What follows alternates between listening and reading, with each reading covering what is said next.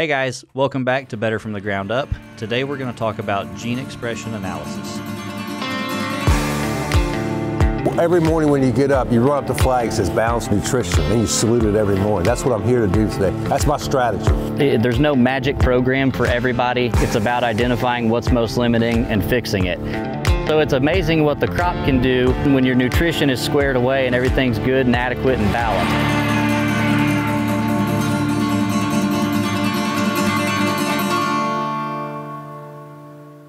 Hey guys, Cody here. Today we're going to talk with Dr. Layne about gene expression analysis. Dr.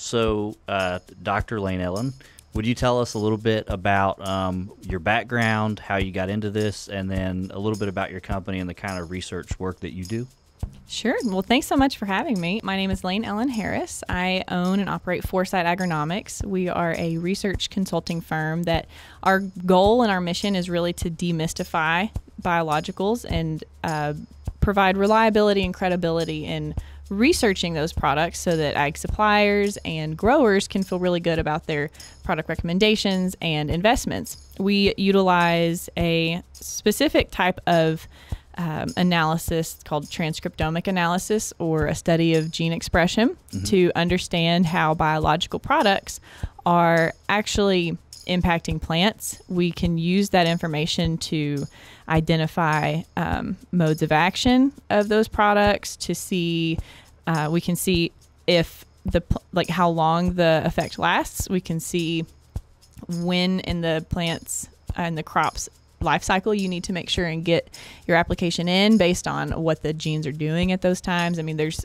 so many questions. We can figure out rates, efficacy, all kinds of things, from understanding how really complex products like biologicals are impacting plants and how they respond to those. Gotcha. And that, how'd you get into that? So my background, I worked for a private company for many years trying to understand how gene expression could be used for product development. Specifically, this was in biopesticides. And but honestly, it started back when I was a kid. We gardened a lot. I was really fascinated with how plants grew and could make food that we can eat. And I'm a big fan of eating food. So, Yep. you know, it all kind of came together. And I'm also really fascinated with genetics and how plants are so adaptive and responsive, and biologicals present a lot of new questions for us, I think, in agriculture, and a real opportunity to figure out new products, new methods. But there's a big gap between where we want to be, I think, with biologicals and our understanding of them, and where we actually are. And so it all really came together. I left that company, started my own company, and I work with people like you to try and understand how our products are working, and it's really great. It's a lot of fun. Perfect. Your PhD, you told me 3 times, is in what? So my PhD is in integrated plant and soil sciences, and then I have a focus in plant molecular biology. Okay, got it. So you're smarter than I am. You know. I wouldn't say that. You know a lot more about this than I do. So you mentioned, obviously that's what we're trying to do. That's what attracted me to your company when I saw, I think I saw you on LinkedIn. Probably. Right? Talking about explaining how biologicals work on a very, very, very specific level. And like you said, you know, oh, we're getting this response. Well, to what degree are you getting that response? And what's that mean? And what you and I first talked, you were like, well, you can also see how long that lasts. Do you get a response in 3 days, or is it 10 days, or is it 14 days? How long does that last? And so I was really interested in that because I feel like we do a really good job of understanding how our products work, but there's a big difference in knowing what you see in the field and what you see on like plant tissue samples with nutrient status, which is what we focus a lot on, and then getting into gene expression. It's like, well, this is a whole nother level of overwhelming information, but it's really cool to be able to see that specific information, like just in that level of detail. I won't understand it all for sure, right? But that's why you're here to walk me through that. And I don't know if any of us will all understand all of it. it's really useful though. So You mentioned one time when we first were talking, I think maybe we had already started doing some work, but you said you can tell with like biopesticides, for instance, or like biological fungicides, you can tell, oh, that prompts resistance to these type of pathogens, but not to these type of pathogens, right? Yeah. And so something you just went over with us was that seems to help more with abiotic stress mitigation, and what we're seeing over here is more about biotic stress mitigation. Is that right? Yeah, absolutely. And even within those, there's tons of nuance and different areas of strengths and weaknesses that you could go down in terms of plant immunity. Okay, gotcha. So obviously what we were trying to accomplish is we looked at our most popular product, Network. We've had it for a long time. It's evolved and changed over the years. A lot of guys have used it in a lot of different states. That's been on, the past 5 or 6 world records. And so we've been really impressed with the product that we developed, but we developed it more off of biology, like as far as measuring soil biology, what's it doing to that, and then what's that doing to plant nutrition. So we've definitely never looked at it until now on a what's it doing to gene expression level. And so one thing I want to go through is just an overview, not like we don't have to go crazy in depth, but everyone that we talk with knows that we use a plant growth promoter in Network. That's a proprietary plant growth promoter, and it seemed to enhance Network when we started adding that to the formulation. But it was like, I don't really know why. I've got my theories, but we don't really know in depth like what the difference is here. So we did some comparisons with that plant growth promoter by itself versus a different plant growth promoter by itself, and then Network as a finished product, which included those plant growth promoters. And so we just went through the initial data set, right? And you tried to explain to us out of the 1,000 pages of information that we got what the differences were. So would you maybe highlight some of the key things that you saw out of the PGP by itself versus Network as a finished product, which included the PGP in it? Sure, yeah. So I think one of the one of the interesting things that we saw was that there is the response looks different at 3 days versus 2 weeks. So that's an important thing to consider really across the board for the PGP on its own or in the formulation with Network. When you're thinking about product application and application frequencies, it's important to know that what the plant responds to it, how the plant responds to it initially may not be what it's responding to it later on. And it can also answer some questions about the durability of the responses. So first of all, we saw that these are really unique products, but the PGP on its own functions a little bit differently than it does when it's all blended together. And actually, I think the blend produced a really nice plant growth promoting, photosynthesis pushing, carbon metabolism pushing, carbon fixation pushing plant at the end of the day that you did not see whenever you had the PGP on its own. Right. That was astounding to me because we've talked about the PGP so much to people that I think they think like, oh, that's the magic ingredient. Right. And it's like, actually, that by itself is no comparison. Right. Basically is what you said with the PGP by itself is no comparison to Network as a blended finished product, that they were very different. Yep. So that was very helpful.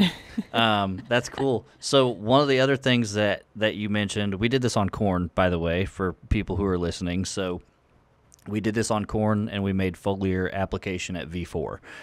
That was the easiest starting point.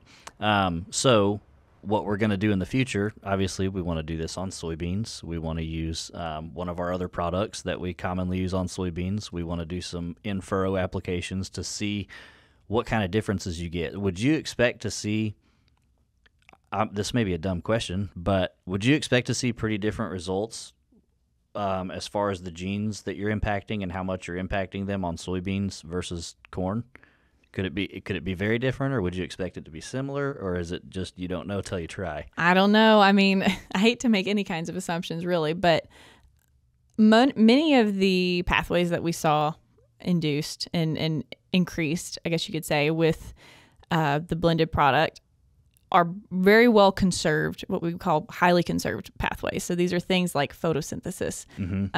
What that means is They're going to be in all our plants. crop plants have this machinery across the board. Okay. Now, the degree that it affects those things may be different. Okay. I wouldn't surprise me to see it still be pretty effective, though. Okay. In both species. Where you may see some nuance is how sensitive a different species is to stress. So Okay. if we have, which there are to some degree with network, some very useful stress priming mechanisms, you may see that is stronger and more pronounced in other species. Okay. You may see a little bit more sensitivity to that. And then depending on when in the crop's life cycle you're applying it, you may see some differences in that response. So that's kind of the next question I was going to ask. You would probably expect to see differences. Oh, we put this in furrow, or we applied it to the seed versus we applied it foliar when the plants were bigger. Right. Yeah. I mean, there are systemic responses that we see, but basically, whenever there are systemic responses that we know about in plant immune systems, but it's not always the same depending on where you apply it on the crop. So if you think about like induced systemic resistance and systemic acquired resistance, these are two flavors of similar responses that give you a plant with enhanced resistance to certain pathogens down the road. Okay. But ISR, or induced systemic resistance, is generally driven by plant microbes and in the roots. And it gives you a systemic response, but it's elicited in the roots initially. Okay. Whereas systemic acquired resistance really can be both, but it's more typical, I would say, with foliar tissue. So they're both giving you defense responses. They're both probably helping you with biotrophic pathogens, but they started in different ways. And the intensity and durability of that response may be different. Okay. That makes sense. So all that to say, there's probably still responses, but it may differ in how that response shapes out over time. Sure. And that's what we're trying to figure out, right? Like what's the perfect method of application and number of applications, or the combination of method of application and number, right? So and timing. Is a like seed when. applied in 2 foliars perfect, or is it 1 and 1, or is it 4? One thing that you mentioned that I was really shocked about, you said, well, there's some biological products you can basically, what did you call it? A metabolic drag by you can applying overstress it it a too little frequently. Or Can at you too high of elaborate a on rate. that a little bit? Sure, yeah. So the best example I can think of, or analogy I can think of, would be kind of like training for a marathon. So I am not a runner, and if I went out and ran a marathon right now, I would have some serious metabolic drag, and I'd be very sore. So you would see probably damaged muscle tissues and all of the things. Whereas if I do a short run over time, every day, consistently, that's going to help me a lot more in that marathon at the end of the day, right? So we see this same kind of thing happen, or at least I've seen it with many biologicals, where we think, okay, maybe this single rate, let's say a pint an acre gives me X response. So I want more response, so I'm going to throw out, I don't know, 32 ounces. a quart, yeah. And you don't get that 1 + 1 = 2. You might get a drag, actually, because if the response that it really just depends on what response it is that you're eliciting in the plant. If you are trying to prime the plant, which is done through mildly stressing it, you can overdo that. Right. So there's certainly, I think, a threshold that needs to be found with this type of priming, resistance, tolerance application with biologicals, which is there. I've seen it very effectively used, but you have to really know why you're eliciting this response, Right. in order to understand why doubling that rate may hurt you. Okay. Yep. That makes sense. I mean, we've played around with a lot of different rates of stuff, and I haven't seen like physical damage by any means, but you always, you can always get to a point where it's like, well, that didn't even do as good. That it's not like, oh, we had a disaster on our hands, but I think it's going to be shocking to people to think that with biologicals, since they're natural and safe, Right. that you could do too much. Oh, sure. Yeah. I mean, a crop is just a plant that's doing something that we want it to do, right? Mm-hmm. We're using it for food or fuel or fiber or whatever it is, but its goal is not necessarily to give us more food or fuel or Right. fiber. Its goal is to grow and put out roots and build photosynthetic machinery to absorb lots of light and reproduce. Mm-hmm. So I think it's easy for us to kind of see plants as this like machine of inputs with expected outputs. Right. And that may be true on large scales, but not necessarily true whenever you're introducing something complicated like a biological. Right. Yep. That's complicated. I knew biologicals were complicated already, but now I know that they're a lot more complicated than I even thought they were before. Right. So now I'm like, oh wow, I feel like it's back to square one here. Sorry about that. No, it's fine. It was really good though. So we're gonna follow up with, obviously, for moving forward, we want to test a few more popular products that we have. And we want to do some in-furrow versus seed application versus foliar. We've got a couple different crops that we want to play with. So I'm excited to do more work in the future. And Me too. be overloaded with information every time it comes back. So, Yep. No, well, thank you very much for joining us. It was great. And to those of you that are listening, again, this is Dr. Layne Ellen, and her company is Foresight Agronomics, and she's in the great state of Kentucky. So where can people find you? LinkedIn, you've got a website. Find me on too. LinkedIn. You can find me on my website, www.foresightAgronomics. It's FORESIGHT agronomics.com. Okay. Yeah, reach out. Happy to Got have it. a conversation. All right. Well, look forward to doing more work in the future. Thanks. This information was extremely valuable to us. So thank you. Thank you.